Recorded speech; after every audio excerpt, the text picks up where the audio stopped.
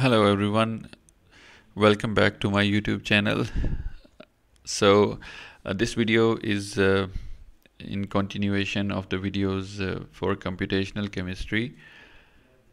Here we are going to describe something that is for the students.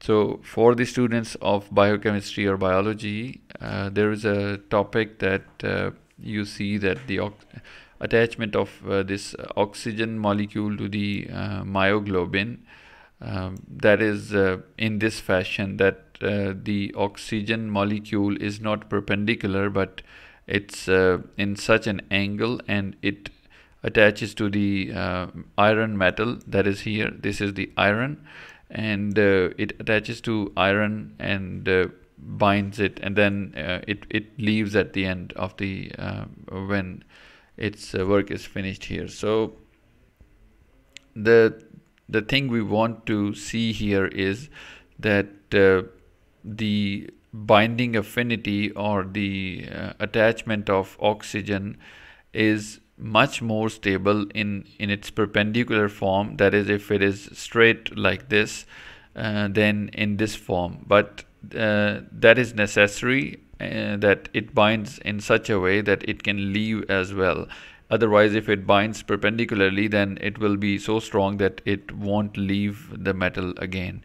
And there is another pyrrole type moiety here. If you see the full structure of the protein, you see that that moiety actually suppresses this oxygen to be in this form.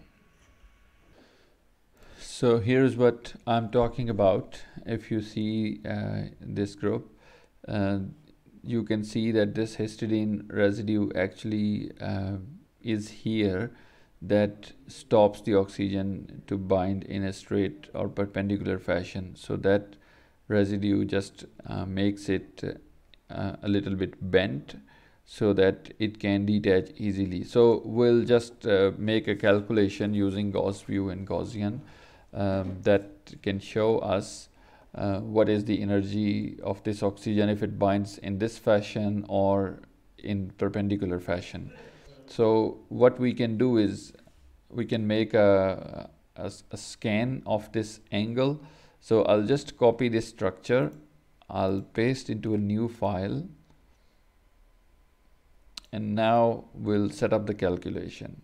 So here we set the molecule, and we can make a mode redundant calculation. So if you look here, there is an R written, that is the redundant coordinate editor. If you click on it, this dialog box opens, and you can add something that is unidentified at the moment. So we'll tell it that we are going to add an angle, and when you add an angle, you have to select 3 atoms. So the first one is this one, the second is this one, and the third one is this one. So we're taking this angle and going to change it. Now what we want to do with this angle, we should tell it here that we want to scan this coordinate, and you can see that the current angle is 108 degrees, and we are going to make it straight, that is roughly 180 degrees. So if we see 180 minus 108, it's about 72 degrees. We're going to rotate this oxygen. So if we take, let's say, 15 steps, that comes out to be 4.8 degree per step. So what we do is we'll ask it to take 15 steps of 4.8 degree each. So that's how we'll reach from here to make this oxygen straight to 180 degree. So it will take 15 steps, and the step size is a 4.8. You can definitely decrease the step size, like you can take it as 2.4 and you can take 30 steps, or you can adjust it as you want. But the more the number of steps, the more time the calculation will take. That's a very simple thing. So I'll click OK. Now the calculation is almost ready, but you also might want to freeze some other atoms so that they don't get disturbed during the calculation, like these carbonyl groups. There is no need to freeze the whole molecule, but I would freeze these carbonyls just to make sure that the calculation goes in a proper fashion and doesn't get disturbed. So just click on the tools, atom groups, and now we're going to click here and select freeze. I'll just go to view and ask it for the labels, so I get the atom numbers here. Now you can see that I can freeze these atoms. So 37, 38, 39, 40, 75, 76. So in the freeze yes column, I'll just write 37 to 40 and then comma 75-76. So you see that freeze yes is shown by the green color, and it has shaded these atoms in green, that these will be frozen now. So we can also freeze the other carbonyl group.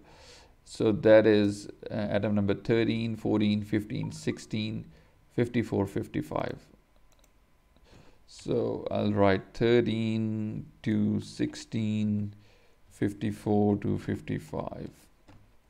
Now you can see that these both groups are frozen, that is they will not get changed. I have done this because sometimes if you relax the whole molecule, these both groups, they are electronegative groups, they just behave a bit odd, and sometimes they may also detach from here. So just for the sake of caution, I froze them. So now I'll click OK and go to calculate, Gaussian calculation setup, and job type is scan, that is automatically selected, and then in the method we can select a very small basis set, let's say semi-empirical calculation with PM6 basis set. You can definitely go for better one like DFT or Hartree-Fock, but I'll just make it quick at the moment. You can put a title that scan of Oxymyoglobin, and then you can select the number of processes you want for this calculation and go to edit, save. In here I can write a name, scan, save, close it, and submit the calculation to Gaussian. It will start running the job, and it will go for some time because we have given it 15 steps. And after that, when the calculation finishes, you can open the log file and view it. So I'm going to show you the log file. I'm going to stop it because I already have completed that calculation. So I'll just show you that log file. So here is the log file. There was some error in it, so in the last step, so it just gave you error, but it has gone through 15 steps. So I'll just show you. Here is the molecule, and if I go to results, scan, you can see that here is the result. This is the first step where the angle was 108 degrees, and if you go to the next step from here, you can see the difference in angle. 4.78 degrees added, and energy is getting reduced. It means more stability. And now if you keep going, it will go to become perpendicular, and now you see that the energy is the least one for this molecule. It means that this configuration or conformation is the most stable one, which means that oxygen in the perpendicular fashion is bound more strongly than oxygen in this fashion. So that's what we wanted to demonstrate with this calculation, that the binding of oxygen in this way, that is much more stable, and its binding energy would be definitely the lowest in this formation, and if it binds here in such a way, it's less stable, and the oxygen can definitely get detached more easily. So that's what I wanted to show you in this video, that how to set up such a calculation to show help you out in your coursework and such things that you study in the chemistry. You can just use some software tools, and you can easily visualize those things using a computer. Thank you very much for watching. Goodbye.